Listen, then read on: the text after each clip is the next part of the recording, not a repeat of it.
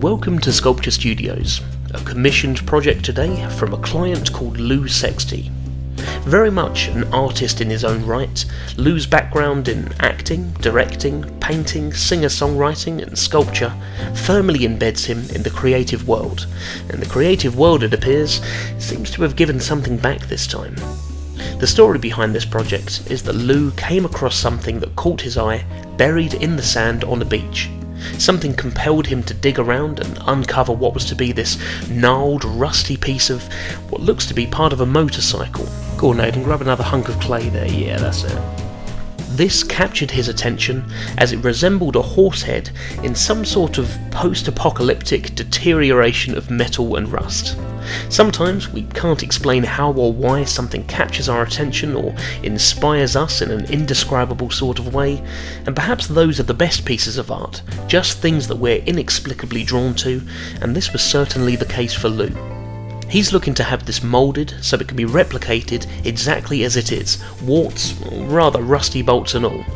Naturally, as metal, this is rather heavy as a piece of wall art, so the fact that we're going to be replicating this in glass fibre should serve the purpose of a lighter weighted sculpture much more effectively. We've started off by creating a clay wall around the edge of the sculpture. This will catch all of the runoff silicone rubber, will create a thick wall, as well as hopefully stopping too much of the rubber from running underneath. Clay has also been added to some of the more extreme tight spots that will be a little too problematic for the mould, and this ensures the pattern can actually be extracted later. Even though we're creating a mould from one piece of rubber, built up in progressively thicker layers, the fiberglass jacket of the mould is going to split into a couple of sections.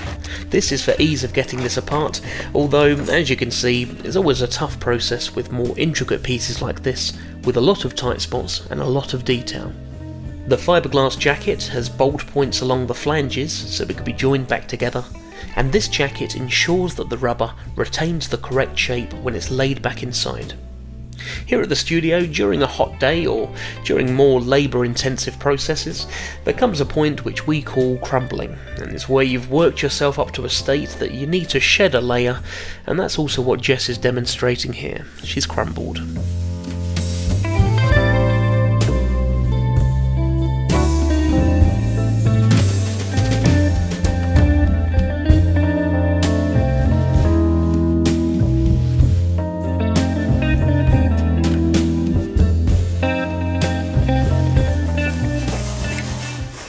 Just so you can see why this is kind of taking so long just to carefully get this off. Obviously very gnarled, and there's bits where the silicone is catching a little bit. And if I bring you to look in here, you see where the silicone's kind of made itself a little bit of a trap there. It's not a problem, it just means really carefully getting your fingers in and just peeling it back all the places where it could be an issue. And just really carefully pulling it out, trying still not to damage any of this sculpture that we've taken a mould of, and just let it come out in its own time, just really carefully. And sometimes you can hear the mould literally pop when it's come out of a good piece where the suction's come away. Luckily with silicone, in this case it's not too bad for static. Sometimes you get moulds that, as well as having a lot of suction on them, also have static and give you a bit of a shock as you're trying to pull them off, but not having too much problem with this one.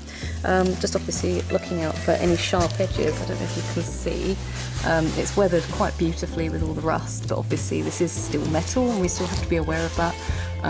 There's obviously a lot of little sharp bits, so yeah, just very carefully, very slowly trying to get this off. And a lot of the pieces that are quite weak have managed to stay intact quite well.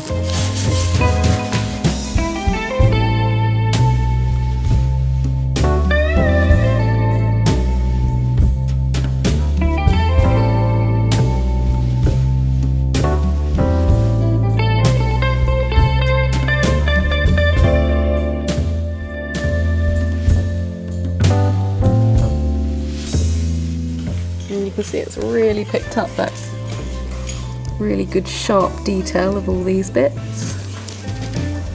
And unfortunately you can see a little bit where the mould, the silicone came under the nose, so that'll make it a little bit more interesting for moulding, but shouldn't be a problem overall. So yeah, time to clean up. Isn't that right, Kevin? Yeah. Isn't that right, Aden? What's that? It's time to clean up, isn't it? Yes, carefully, very carefully. Oh, good. Bye. So here we have the original model, and we're just going over with a fine tooth comb to make sure that any clay and rubber is cleaned out of the tight spots. We're generally tidying everything back up to more of its original state. Now, I'm very conscious of the fact that we don't actually have any footage of the gel coat or the fiberglass casts being made, so I'm just going to distract you with some lovely images showing the finish on the original. Oh my, look at that finish that we need to achieve once these have been cast. Rather than going over with iron filings and vinegars or solutions where each shape might naturally oxidise differently over time, we're giving this a paint finish instead. This way we have complete control over the final look, the artwork remains the same as it ages, and can always be changed or touched up at a later date if needed. Jess is gradually building up in multiple layers, each step of the way getting closer and closer to matching the original artwork.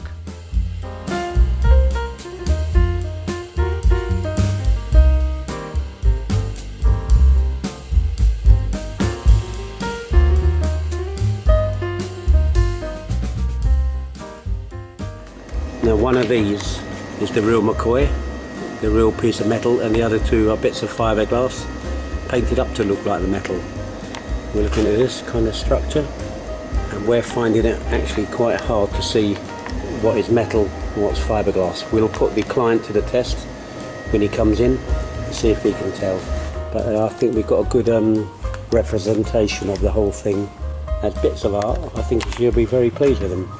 We was going to stick some iron filings on and rust them up and all the rest of it, but that would have changed the original sculpturing in terms of detail, because we would have been adding certain sections, but by painting it we're not adding anything apart from a little bit of paint.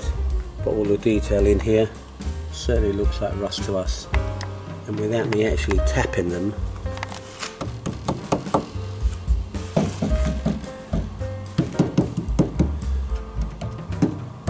still not sure. I think that this is a metal one. Yeah, that's a metal one, but we can't tell.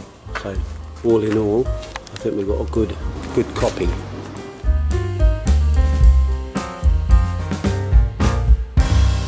With everything now complete, it's time to invite Lou down to the studio to see the finished work. I think we managed to get this all done in good time for him, not that there was any particular need or a tight deadline or anything like that. And what's more, he was more than happy with the end result. There must be something visceral about this piece that really speaks to or intrigues him, so now having 3 of them, well, surely that's just 3 times better, right? The advantage of taking a silicone rubber mould is that if Lou were ever to go on to sell these, perhaps in galleries, like many of Lou's original artwork, there's a possibility for more to be created later down the line.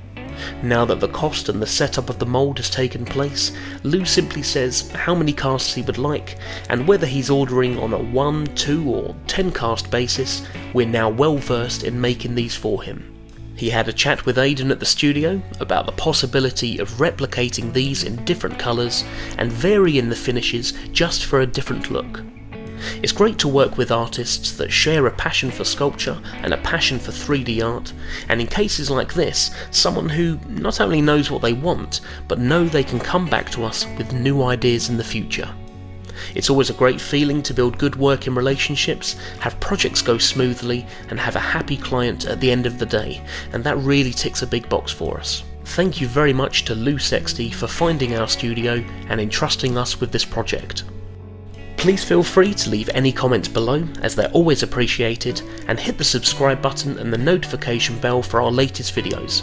You can follow us on Facebook and Instagram via the links below, and for all of our true die-hard fans out there, you can now become a patron of our studio. All of our supporter contributions go towards the creation of these videos, so if you enjoy our content, you know what to do. Becoming one of our credited patrons means you'll be featured at the end of our upcoming YouTube projects like these guys here, so visit the Patreon link with this video to show your support, However big or small, it's greatly appreciated from all of us here at Sculpture Studios. Thank you very much for watching.